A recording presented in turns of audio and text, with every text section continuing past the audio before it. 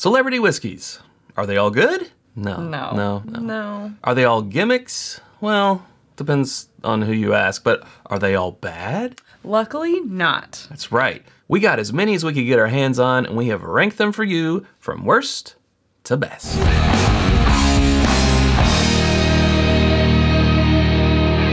It's Bourbon Night. Hello, I'm Chad. I'm Sarah. And if you're new to the channel, we do things like this and uncorkings and blind flight fights and all that. So if you're in, hit subscribe. It's actually a weird number of people who watch this channel that aren't subscribed. Well, it's weird. It is a little strange. Come on over. Like, why are you being a stranger? Don't be a stranger. Come say hi. The water's fine.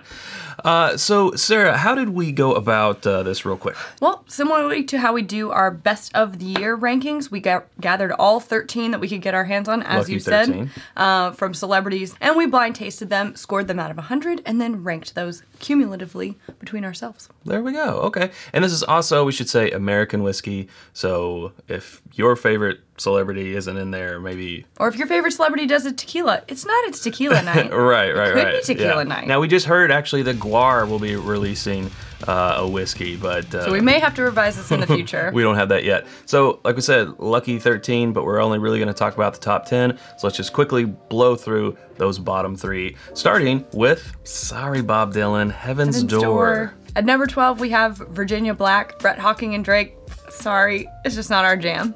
Number 11 is Wolf Moon Bourbon, a 80 proof offering from Jason Aldean and Florida Georgia Line. It just didn't cut it for us. Yep, at least it was only 30 bucks. There's that.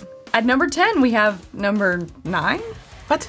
It's a 90 proofer and it comes from the band Slipknot and Cedar Ridge Distillery, both Iowa natives. Sean, aka or better known as Clown, the percussionist from the band, was involved in the blending of this, and it's actually a blend of bourbon and rye. To be fair, it is only $40, but I did still find it a little bit astringent. Gave me a lot of like lighter notes, a little underdeveloped, like some honey and melon and like a little grassy. And very sweet. Very sweet. Very and sweet. like it just needs more time. It needs more development. Agreed. At number 9, and no, not the number 9 whiskey. Actually, number 9 is Bradshaw Bourbon, but the celebrity attached is Terry Bradshaw. Yeah, we're not trying to make this confusing at all. So this is his collaboration with Ozzie Tyler, now Green River Distilling. It's 70% corn, 21% rye, 9% malted barley. You know, it didn't do the worst. Like, honestly, towards the middle of the pack, we start to see a lot of improvement in these. Sure. Well, the thing that I kind of, where this one can go towards gimmick is they picked the proof based on his career completion percentage. Okay. So, yeah, Not what tastes the best. 51.9%, which is 103.8 proof.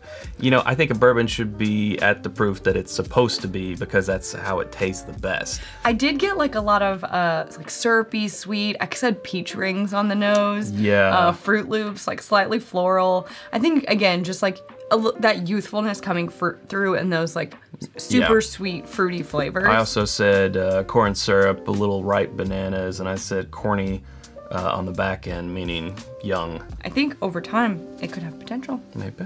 At number 8, we have Long Branch. Now, this is the Wild Turkey collaboration with Matthew McConaughey.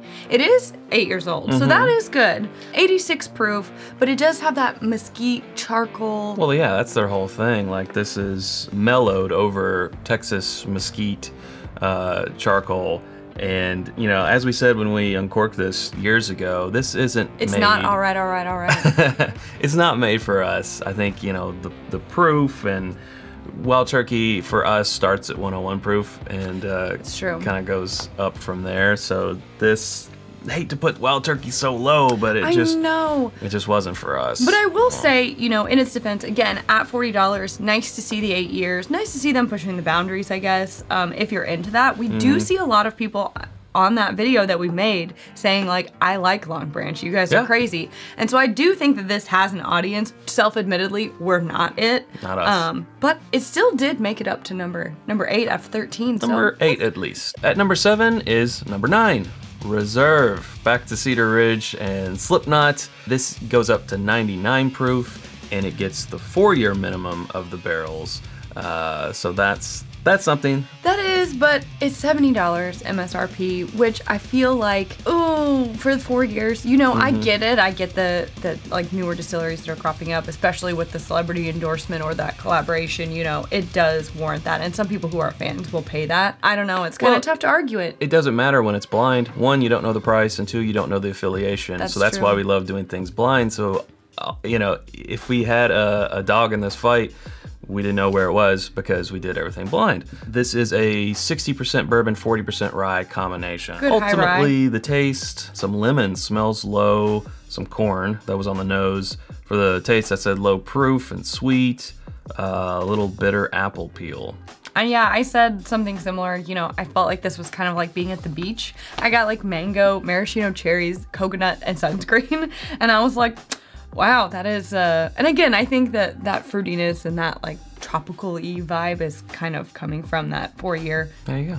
At number 6, it's Sweetens Cove. And this is a collaboration between Peyton Manning, Andy Roddick, and Jim Nance. 101.4 proof, like to see that.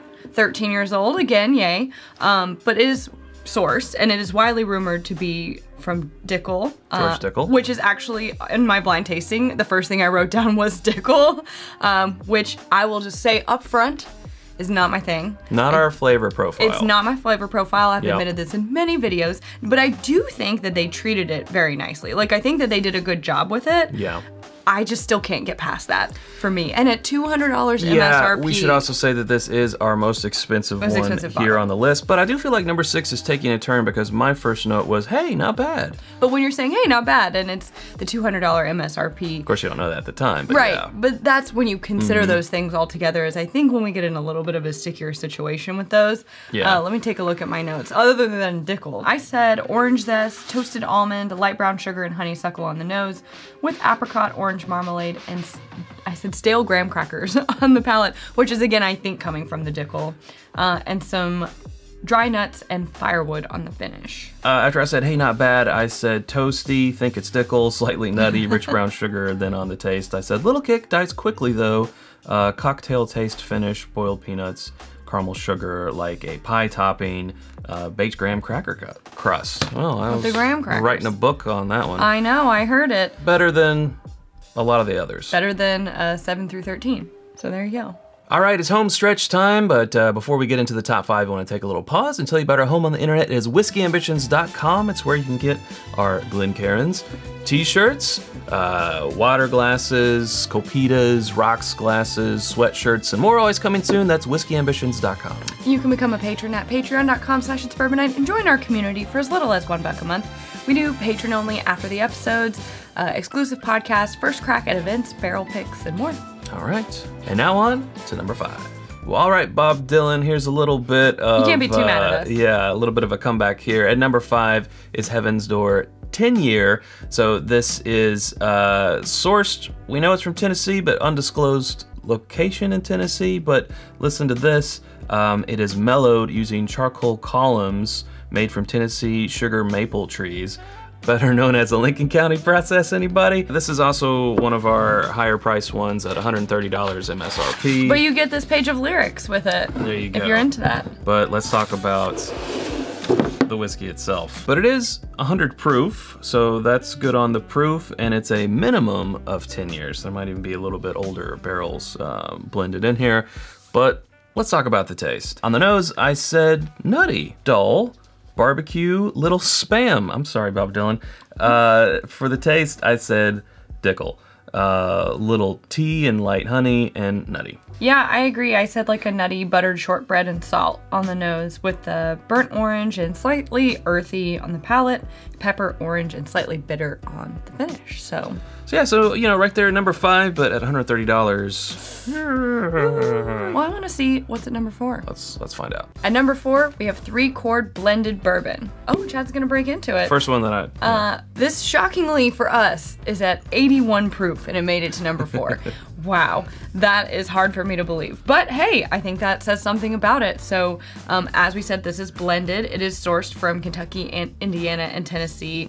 It's not age stated, but they said that there's up to 12 year in there. So I think maybe that's making up for us for that 81 proof. Yeah, it also utilizes a secondary controlled wood charring process and tonal vibrations. Now they don't go into a whole lot of information about what that is, but it kind of agitates. It shares something with a higher one here on our list here. No spoilers. In a second, no spoilers.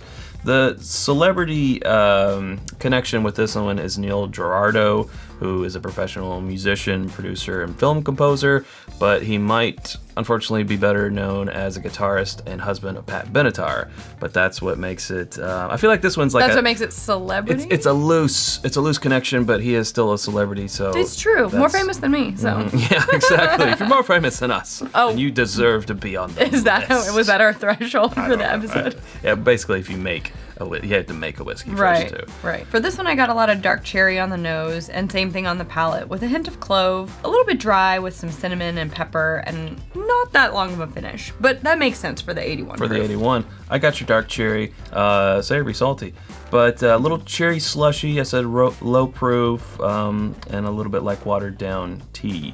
But again, that's just that 81 proof. But I think at least the age of some of the barrels that they blended in here is definitely shining are showing themselves. Yeah. At number 3 is Blackened at 90 proof. This is another marriage of bourbon and rye, just like we had with the others there in the Slipknot. And yet another under 100 proof breaking into the top 5, Chad. That's right. That's right. Now say what you will about their sonic agitation, because this does have tonal vibrations. This does have playlists of Metallica blasted at them.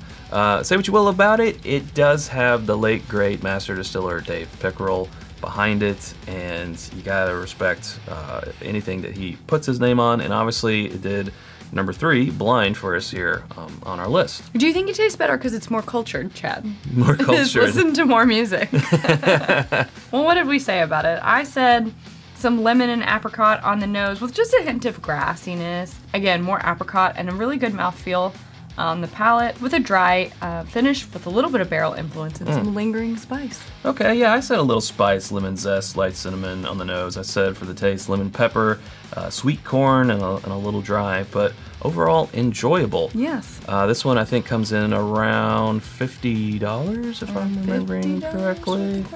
But just like our number 9 versus Blackened episode, which you can go watch, we do number 9 Reserve, and Blackened. We picked Blackened.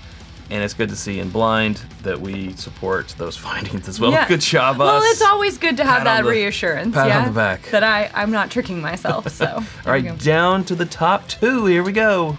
At number 2, we have 12 Bar Reserve. Yeah, back to Neil Girardo and 3 chord. Way to go, Pat Benatar's husband. You broke the top 2. Oh my gosh. No, this is 107 proof. It is barrel proof though, so that's gonna vary per bottle, but there's no water added. And it's a 12-year age stated. So it makes sense to me, like all signs point to yes as to why this ended up at the number 2 spot. Now, let's talk about their perfectly tuned taste that they use. Ah, you're talking about the pyrolysis process, Sarah. Yes, that's right. So they're heating the oak to release certain flavors and aromas, and I guess it's working because this tastes great. I thought, I said the best so far, with the carrot cake, cinnamon, orange zest, and a faint honey taste, and some spicy, zesty, toasty cinnamon sugar. Okay. Finish. Okay. I don't know if we said, but this comes from Indiana and Tennessee. And keeping on my potential George Dickel meter, I said maybe a little Dickel.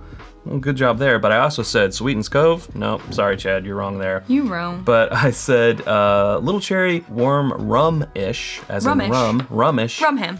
Rum ham, pop, syrup, cinnamon, red hots, nutty peach walnuts. Wow, you had a lot to say about this one. Interesting. Which makes sense because, like I said, it was I recognize that it was my favorite one so far in doing the blind tasting, and I think it rightfully deserves that. Yeah, this is a high corn mash bill. It's an 84% corn with 8 rye and 8 malted barley. Which on paper doesn't seem like something I would gravitate to. Right. But I think that's what's giving me all those like cakey, you know, deliciousness. It just reminded me of a carrot cake. Yeah. Okay, well, it's that time, folks. Time for, in our opinion anyway, the best celebrity whiskey. At number 1 again on the charts, it's 3 Chord with Whiskey Drummer. Hi, I'm Chad Perkins. Wow, I hated that okay. so much. Yeah, so much. You ruined it. So the top 4 have been filled with 3 Chord, and of course the top one goes to the highest proof and also the highest cost. Not the highest cost on this list.